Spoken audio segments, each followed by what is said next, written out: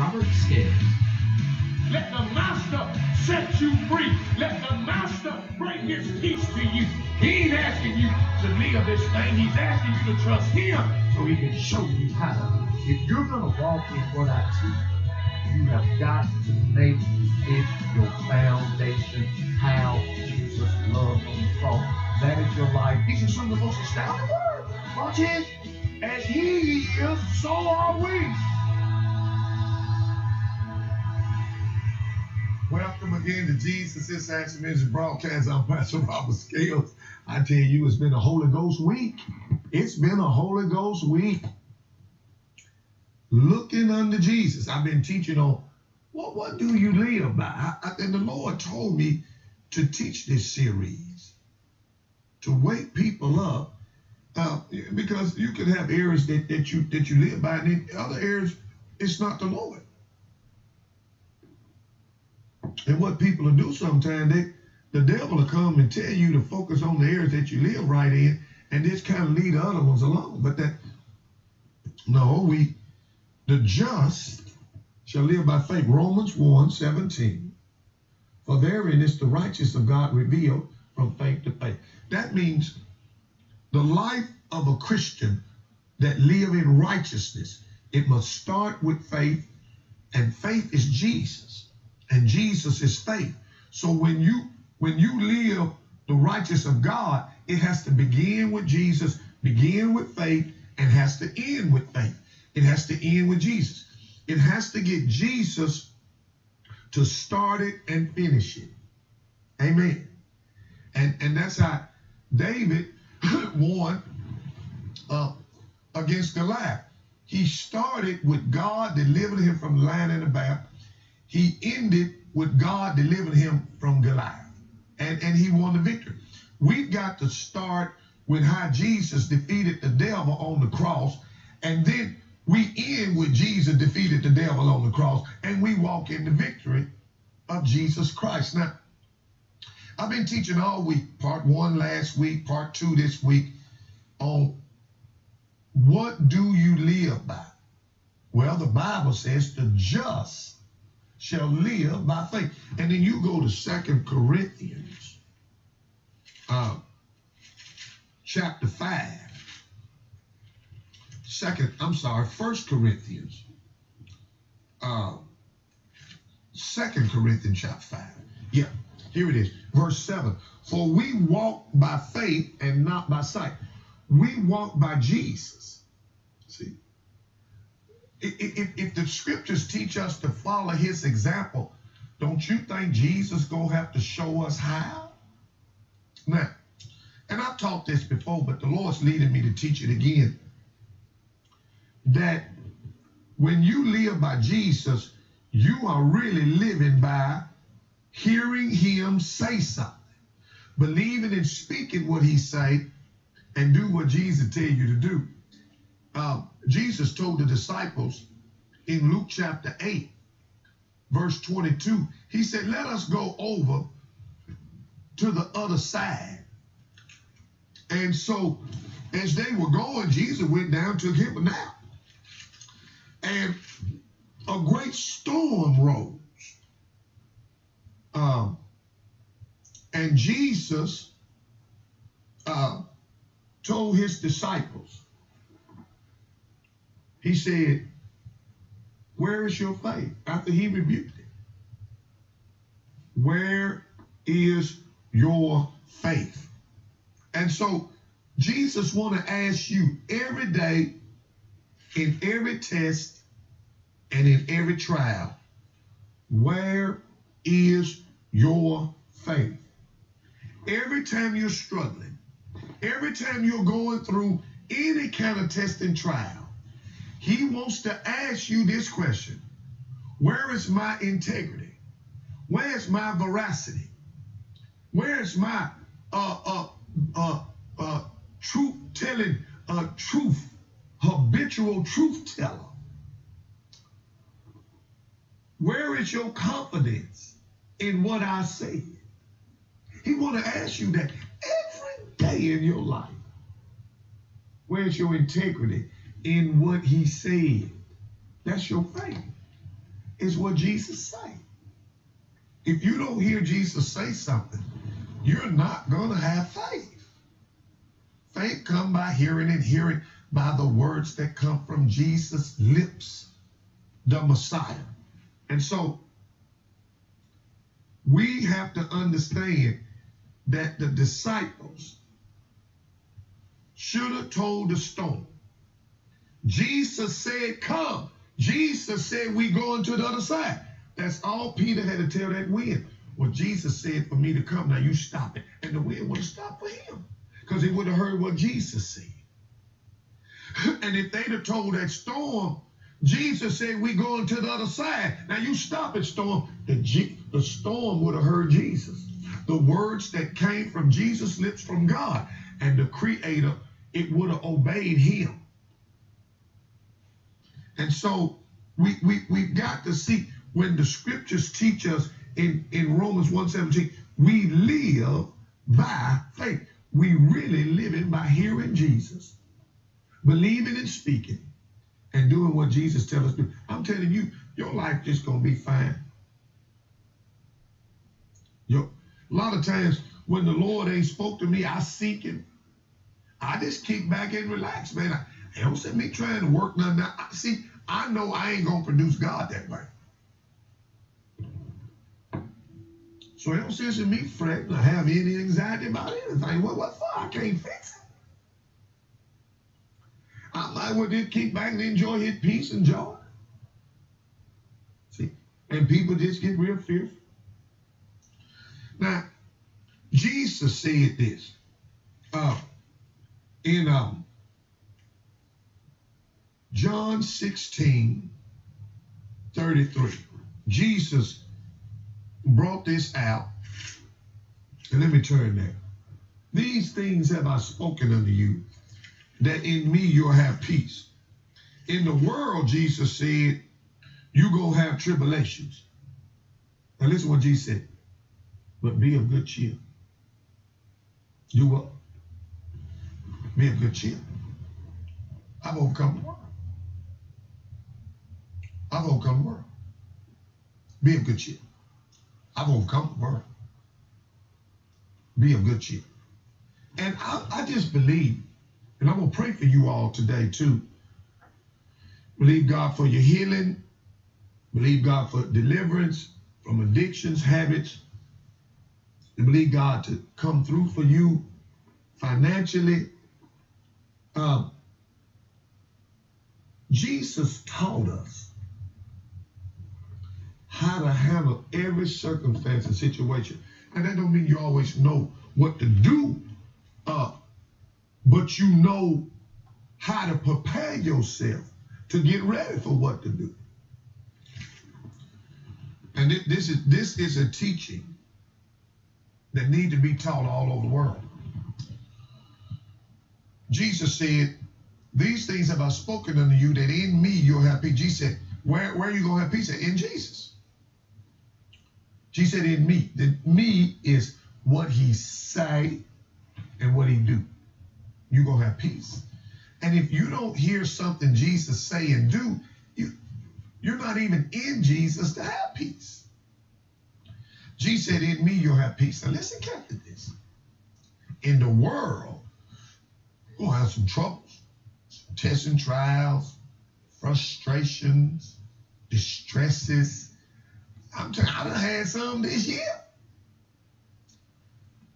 But I didn't stay here. Now this is a teaching that Jesus Christ wants every believer in the world to hear. Jesus said, be of good cheer. Be of good cheer. But Pastor, you don't understand. They finna put us out of our house. We finna lose our home. Be of good cheer. He really didn't,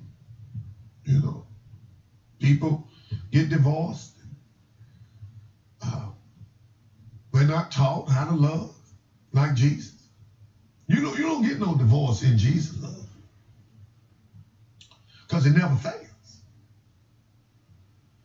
And the Lord, man gonna kill you.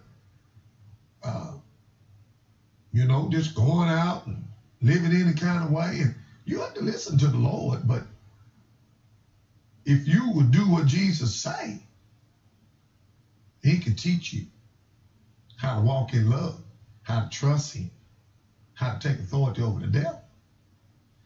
And Jesus taught all Christians when they go through tests and trials. And sometimes people bring that trouble, man, and it got so big that sometimes people are not even in a position to receive what Jesus said.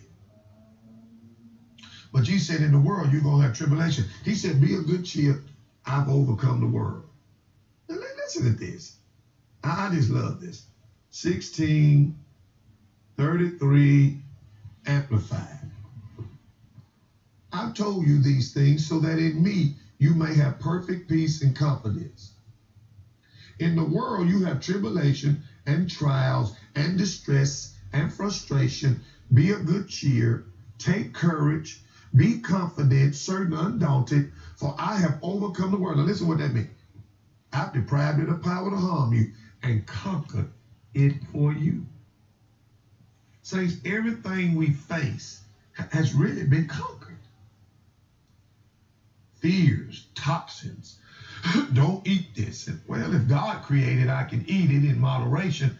And if I pray over it and eat it with thanksgiving, ask God to bless it. He really can do it. A lot of this stuff, a lot of these nutritionists teach here in America, they can't go to Africa and teach that mess. And they can't do it. They can only teach that stuff over here in America. So you have to teach the word in Africa. And then you really ought to teach it over here.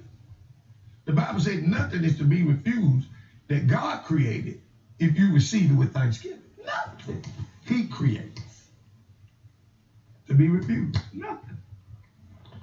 And, people don't agree with Jesus on that. But Jesus said nothing you eat will defile you. It's what comes out of the mouth that defiles you, not what go in. And Jesus said that out of his own mouth.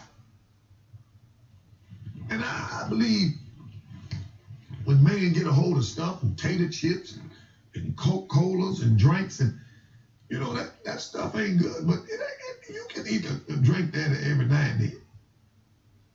But you shouldn't live on that stuff. Y'all live on something God created. Amen.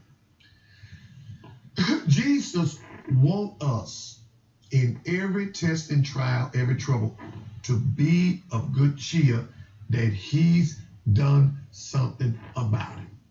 He's greater. He wants you to be of good cheer all day long, saints. That he has overcome what you're facing.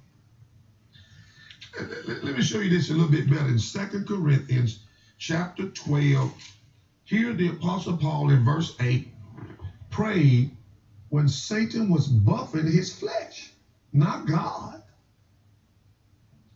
And it was some kind of sickness. And this thing, he besought the Lord 3 times that it might depart from him. And the Lord said to Paul, listen to this. See, what's going to come? Faith. What is faith? Jesus. How does faith work? You got to hear what Jesus said. So Jesus said to Paul, my grace is sufficient for thee. Listen, my strength is made perfect in your weak. Not to put up with it, but that Jesus conquered this on the cross. And then he said, most gladly, therefore, will I glory in my infirmities.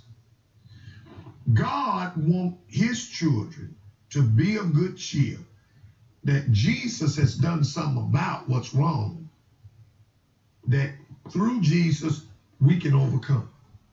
I don't care what it is.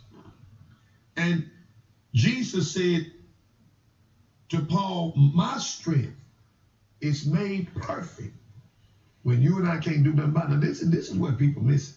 It's pride. And they really try to use their strength and their ability to look like something to make them not wrong, to make them, feel like, but really, saints, let me tell you, one of the greatest loves, beside Jesus took your sins away, one of the greatest loves you'll ever have from the Lord is when he corrects you. That is one of the greatest loves. I adore the Lord for correcting me, instructing me, rebuking. I mean, I'm just so thankful that he did not let me walk in what wasn't going to produce him. I'm so thankful that Jesus has corrected me my whole Christian walk. And he does it very seldom now, because he's taught me what to walk in. And I am so thankful that you won't get a greater love. If a parent won't correct their child, they don't love them. If they'll let their child walk in ways that's going to destroy their lives one day, you don't love your child. Who the Lord loves, he chastens. You're going to have to quit seeing when you get corrected, because you're feeling all these emotions, that it's there to hurt you. It's not. It's there to love you. And Paul said, most gladly, therefore, will I glory. Jesus is correcting him here. He's loving him. And he said, I'm going to glory in my infirmities and weaknesses, so that the power of Christ may rest upon. Jesus cannot rest on us if we don't acknowledge we can't and he can. Therefore, I take pleasure in infirmity. Do you take pleasure? What do you live by? Do you really take pleasures in your weaknesses? Do you have a pleasure when you can't do it, but you trust Jesus can? In reproaches, necessities, persecutions, in distresses, for Christ's sake. For when I'm weak, then am I strong. When you're weak and you acknowledge your inability to live what Jesus said, and you have to trust him to live it, now you are strong. And so right in the midst of what we can't do, the Lord wants us to rejoice and be exceedingly glad. Amen. Now, let me get ready to wrap this up, because I want to pray with you all. And listen carefully at this. I'm going to close in 1 Thessalonians chapter 5. Oh, this is Holy Ghost. You better call somebody and tell them, listen at this part. 1 Thessalonians chapter 5, verse 18. Everybody in the world need to hear this. Now, I'm going to read it in the King James 16 to 18. Rejoice evermore. Pray without ceasing. In everything, give thanks. For this is the will of God in Christ Jesus concerning you. Give thanks. I can't thank the Lord when they just got through dogging me. Yes, you can. You thank him because he is able to do something about it. He's great. Hallelujah. Amen. And let me go there. 1 Thessalonians 5:16. Here we go. Be happy in your faith. What? Be happy in the Jesus that's living in you. And rejoice and be glad-hearted continually, always. Be unceasing in prayer. Pray perseveringly. Don't give up on praying. Thank God in everything. No matter what the circumstance may be thankful and give thanks, for this is the will of God for you who are in Christ Jesus. Do you do that every day? What do you live by? Do every time something go wrong, you start thanking God? See, Christians need to be taught to live this kind of life. I like the Message Bible. This is so good. Be cheerful no matter what. Pray all the time. Thank God no matter what happens. This is the way God wants you to belong to Christ Jesus to live. Huh? Be happy all the time. I live this every day. I say thank you. I'm not thanking God if somebody got cancer. I'm thanking him that Jesus has provided healing and deliverance for that cancer. Saints, if we would learn this, our lives will never be the same. If you learn to be of good cheer, John 16:33, that Jesus has overcome the world, overcome every test and trial we face, and you learn to be thankful and be happy in your faith. And no matter what the circumstance is, thank God for it. You say, Pascal, our car broke down. Thank God your car broke down. Because he has a way to get it fixed. Well, Pascal, we don't know what to do. Thank God you don't know what to do. Now go ask him for wisdom. Because he knows what to do. Amen. Pascal, we're just having trouble with our children. Thank God you're having trouble with them. Because God is the only one who knows what to do in that situation. And when you thank him, when you be of good cheer, and you thank him, this is faith in Jesus, and it activates him to get involved in your situation. If you whining, he don't get involved. If you just crying and whining, he's not going to get involved. If you thank him for it, knowing he's bigger, knowing that Jesus is greater who live in you, hallelujah, praise God, and God will get involved. When you be of good cheer, Jesus will get involved. When you're happy in your faith, Jesus is always going to connect to people who are happy in their faith, their trust and reliance in how great he is. Hallelujah. I want to pray with you today. Many of y'all out there listening, watching the broadcast, you're troubled. Many of you maybe go to church, maybe you've been water baptized. You know, I tell men, I go into prisons, and I tell men, you know, a lot of y'all trying to live on my daddy, preacher, my granddaddy, preacher. So what that got to do with how you live every day? Well, I got baptized when I was little. Well, you ain't been living right. So you need to make Jesus your Lord and Master. So I want you to pray this with me. And just mean it. That's the only way it'll work if you're sincere in praying. To say, Father God, I come to you today in the name of Jesus. I confess with my mouth that Jesus Christ is Lord. He is the Son of God. I believe in my heart when Jesus died on the cross, he took my sins away. Say this, and rose from the dead on the third day. Come in my heart, Lord Jesus, and save me, and change me, and give me eternal life.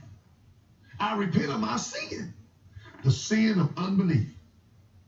Now I confess Jesus as my Lord and Savior.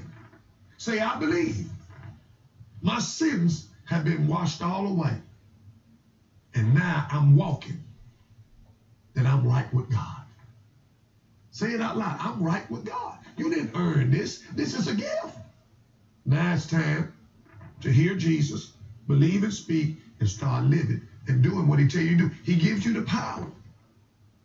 When you hear him and believe and speak and go do it, you are living in his strength and not yours. Amen. Now I want to pray for you that are sick and bound and hurting. Every bit of that pain's getting ready to leave. Every bit of it. Father, by the authority of the head of the church, the Lord Jesus Christ of Nazareth, be healed in your bodies.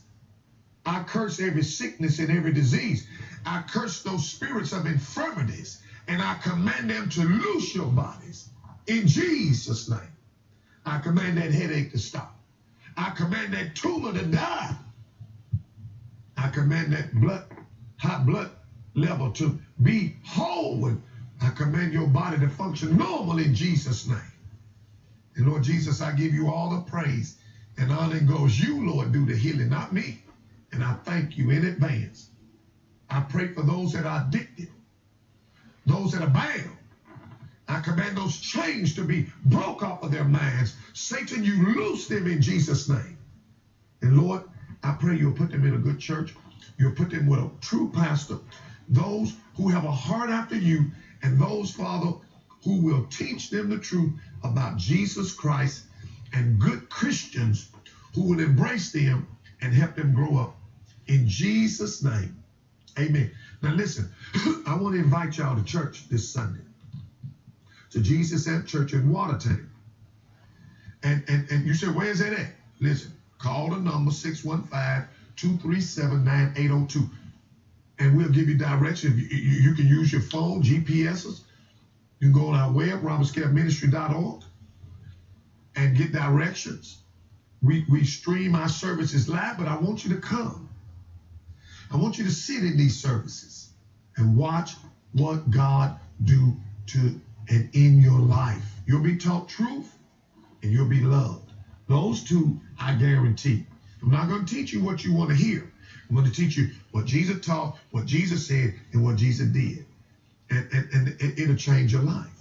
So you come today. I know a church that's alive is worth the drive. Amen. Also, I want to make available this 6-CD series. And listen, saints, what do you live by? And it's a part 1, part 2. But for $40, I got a special this week, and I'll give you a copy of my book, The Gospel of Jesus Christ. If you order these today for a love gift for $40 or more, I'll pay the postage and have to send these to you. So make your checks and money orders to Jesus is the Answer Ministry, Post Office Box 292-112, Nashville, Tennessee 37229. And you can go on our webpage, robertscaleministry.org, and order these, robertscaleministry.org, and then you can use your credit card. Amen. And don't forget, we do our services live. We stream it live. So you can go to our webpage, Robert Scale Ministries. You can go archive and listen to our messages, and they'll bless your life. Well, my time is up today. Thank my friends and partners. Thank you so much for helping me to get the gospel out. Saints, listen, the Lord told me to come on TV, and it's up to God to speak to his people, and I know God is speaking, and I trust that you'll obey him. Well, my prayer for you today is that you will know the love of Christ that passes knowledge and be filled with all the fullness of God. From Jesus Answer Ministries, I'm Pastor Robert Scales. Remember now, as Christ died and loved you on that cross while you was a sinner, go live his love toward everybody. Have a blessed weekend, and we'll look forward to seeing you next time. We love you. Stay faithful to his love. Bye-bye.